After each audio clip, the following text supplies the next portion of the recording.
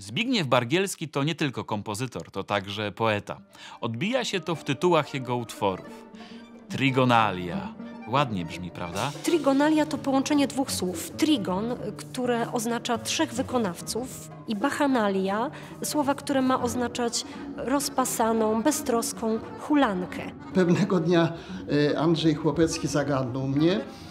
No słuchaj, w związku z tym, że studiowałeś, co prawda krótko, perkusję, twoja córka jest gitarzystką, a w twoich kilku czy kilkunastu kompozycjach używasz akordeonu, no to czy nie skomponowałbyś czegoś w rodzaju potrójnego koncertu właśnie na te trzy instrumenty?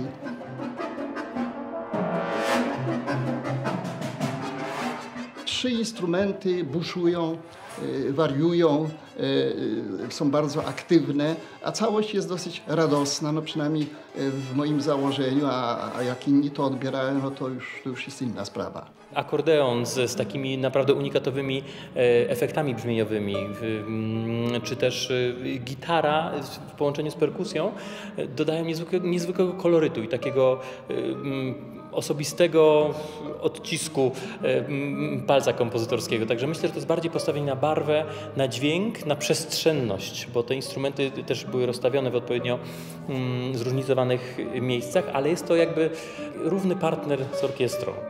W Trygonaliach są takie momenty, gdzie trzy solowe instrumenty są jak gdyby wtopione w orkiestrę, w tkankę orkiestry i w pewnych momentach jak gdyby wypływają z tej tkanki, czyli wybijają się na plan pierwszy, wysuwają się na plan pierwszy, potem znów się chowają.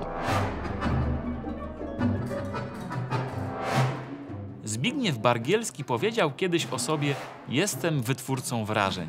To bardzo skromne, nie wiekopomnych arcydzieł, a ulotnych wrażeń. Ale wiemy to dobrze z naszego doświadczenia, że właśnie to, co ulotne, potrafi z nami zostać na długie lata. Mam wrażenie, że tę trwałą ulotność wrażeń chwytają także bardzo dobrze Trygonalia.